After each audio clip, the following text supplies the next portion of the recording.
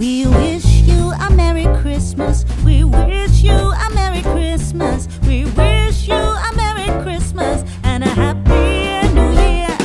We wish you a Merry Christmas. We wish you a Merry Christmas. We wish you a Merry Christmas and a Happy New Year. Yo people, welcome back to another hardware review, and we are back with Aspire. Yes, we are looking at the Vrod 200W kit. Yes, something a bit different than a pod system. Take a look at that. That looks really, really nice. Dual 18650, comes with the Guru tank, and the Guru tank's got a nice little interesting feature. Yes. Nice colour screen on there as well, and a bit of leather. A little bit of leather. Well, like normal, let's get this review on the road. This is the box. That's everything you do get in that box. And that was the box. So, the Vrod 200W kit from Aspire. I do like the look of it. It's got the Guru tank, or Guru tank, I think that's how you say it. Made out of zinc alloy. You've got a little bit of leather going on there as well. So, let's go top to bottom like we normally do. We'll start off with the tank itself. It is the Guru tank. Yes, I think I'm saying it right. And it's got quite a little interesting, quirky feature. I do quite like it. We'll start off the top like we normally do. It is an 810 drip tip, interchangeable if you've got your own. Push that back on there. It is a top fill. So you have got some knarling around the top. Very simple to take this off. Now they are saying, like I said, it is a top fill. They are saying this is a childproof cap now, or childproof mechanism. Now I'm not going to put a lot of pressure on this. And I'm just going to turn it. That pops off. Can't understand how that's a childproof mechanism. Bang. It just pops off. Now if you do have a look in the actual top cap itself, you'll be able to see these two little grooves are out either side. That fits into the top, if I show it properly. One there and one there. So you marry them up and then twist it. Now, at the top, you've got your two juice wells at the side. No problem with airlocks or anything like that. Nice and big. Now, the interesting bit, we are going to get into it fully. I'll show you how it all works. That is where your coil goes. So you push your coil down into there. Yes. Show you that in a second. You've got a little bit more knarling around the top here, so you can take it off the chimney. It comes in a 2mm TPD, 4mm standard, and you can also get a 5mm bubble glass. Your airflow is at the bottom, and it is mirrored on the other side. Very silky smooth and easy to move. Again, you've got some nice bit of knarling here and there as well. And like I said, it is mirrored on the other side. Also, where this actual knarling is here, it pulls down. Yes, that's how your coil pops out. Again, I will show you all that in a second. At the bottom, it tells you is the Guru. Kite marks, don't vape in a bin. Aspire, made in China. It's a non-adjustable 510. It is slightly protruding. Right then, let's break this down. While we're breaking this down to show you, the coils that you get with this are the 0.150 mesh coils. That's best between 60 and 70 watts. You also get a 0.30 mesh coil. That's best between 40 and 50 watts. Now, these are the Guru coils. I'll just show you the 0.3. Well, I've just took that all apart. So this is the 0.3, and this one's best between 40 and 50 watts. And it is the Guru coils. There we go. So, we showed you the mechanism. So obviously your top bit fits on there with your filling ports in. And there's your chamber. Now, if you just have a little look there, you'll see that it's actually closed. So if I now, should have had the coil in the other hand, Aidan. So you'll be able to see that it's actually closed. So when you put your coil in, which you would push in from the top, watch, it opens it up. That's absolutely fantastic. So it opens it up, and that's obviously letting your juice in. Then you pull the bottom bit down, and it pops your coil out. And as it pops it out, it closes it off. So if you've got a tank full of juice and you need to change your coil, that's all you've got to do. How simple is that? Push it in, and then it opens it up. Pull it, like so, and it pops it back out again. I'll just put that all together. Again, nice big O-ring as well, as you can see, to put your glass back on. Make sure I've got that one the right way around.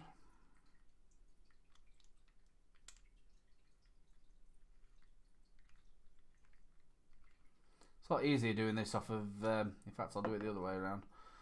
We'll put the glass on at the top. Might have been a bit easier if I'd have done it that way in the start. There we go. Screw that on. So, as you've got it on the top, you just get your coil, push your coil in, like so.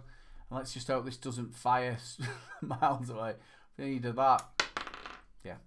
If you do it slowly, it does it, but if you just pull it down, it doesn't pop off.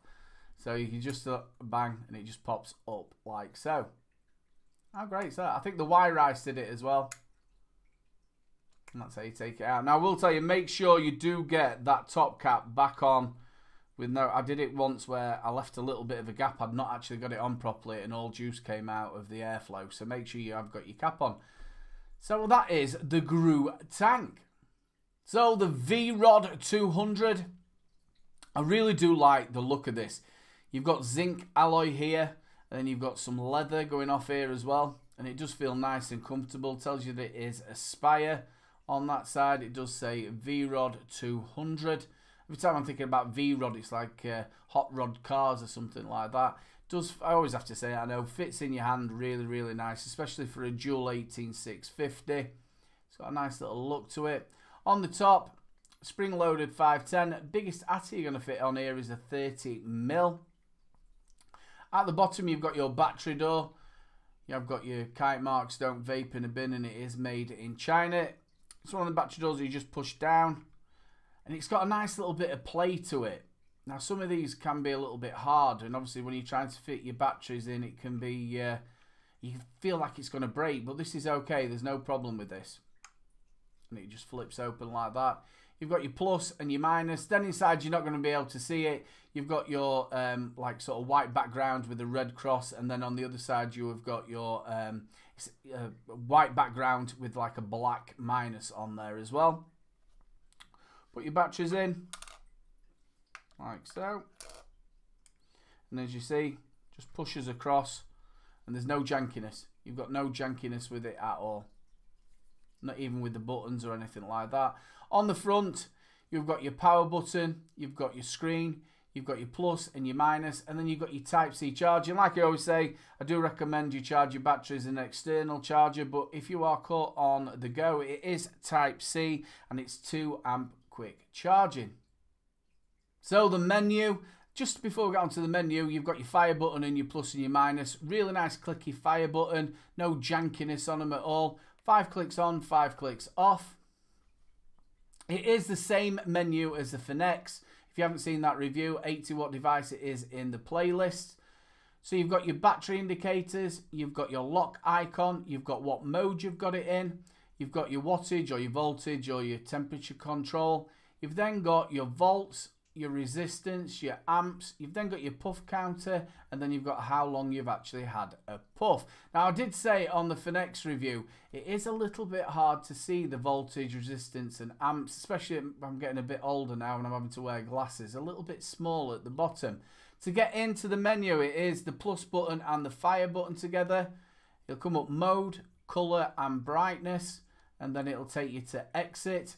Now, the mode is near enough exactly the same as what you get on the Finex, except that had auto, where this hasn't got auto. Auto is where it reads the resistance and gives you the best wattage. So on this one, you've got wattage, you've got your voltage.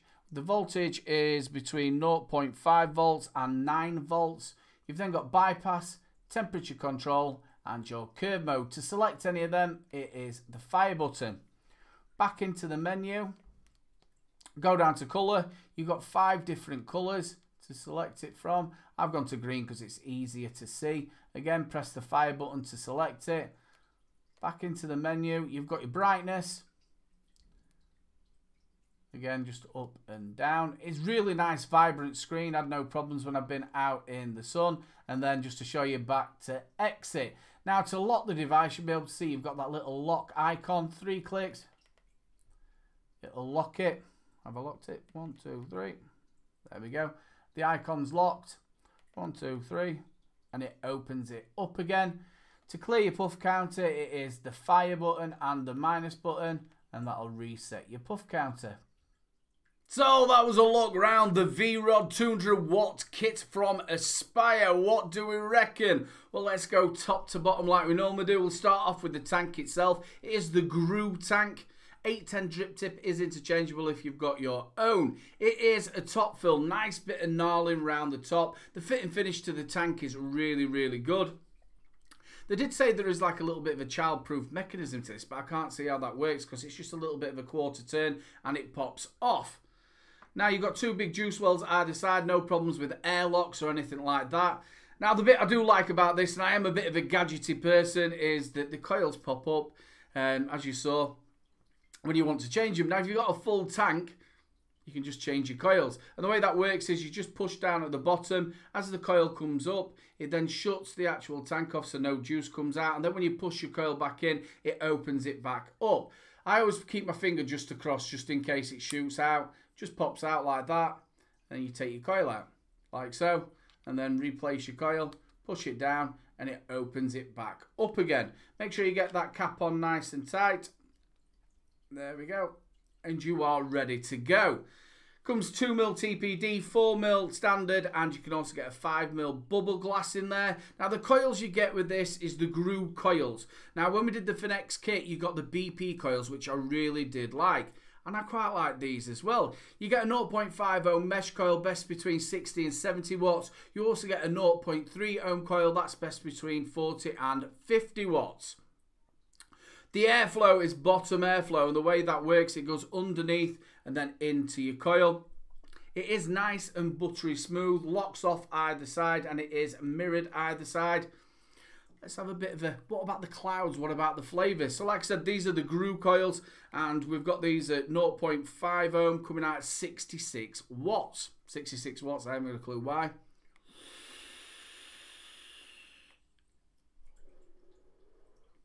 Really good flavour and clouds off of this.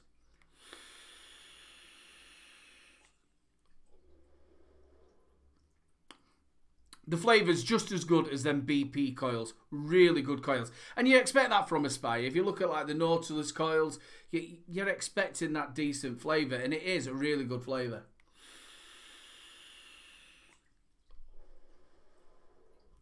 All in all, like I said, the fit and finish of this tank, the flavour, the clouds, the little bit of the gimmick with the actual coil coming out so you can change it when you've got a full tank. Really do like the actual tank itself. On to the mod, made out of zinc alloy. It's got leather, and it's that squidgy leather as well, so it fits really nice in your hand. For a dual 18650, fits really nice and snugly. Again, fit and finish really good. Even down to the battery door, no jankiness on your keys or anything like that. You've got everything you want on the menu. You've got everything. You've got your wattage, your bypass, your temperature control. You've got your curves. And it's so easy to navigate. Press that fire button and the plus button and you're in there. You can change the colour of your screen. And the screen is really, really vibrant. Only thing I've said about the screen is when you're looking at the voltage, resistance and ampage. Again, it's my age. I'm having to look like that. It is rather small. You can change the colours, brightness of your screen. You've got everything that you want in there. Like I did say, they have changed it a little bit from the Finex kit. You haven't got the auto where it tests, reads your resistance and then gives you the best wattage.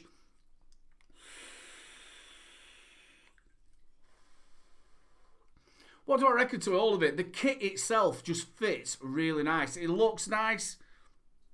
And it's been a while since I've actually reviewed a kit that's come together where everything just fits really nice. Just stick above my shoulder all the different colours you can get this in. As a kit, I really do like this. And you can't beat the flavour and the clouds from it.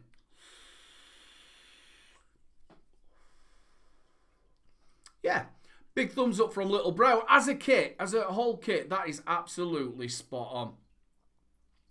Big shout out to Aspire for sending it out for review. You know how this goes. If you like the review, make sure you like, subscribe and share. Pity I don't know how it goes. Get me to that new magic number. Yes, we're nearly at that 3K. I'm on Facebook, Twitter and Instagram. Go and hit me up, people. And there's one last thing to say. keep them juices flowing.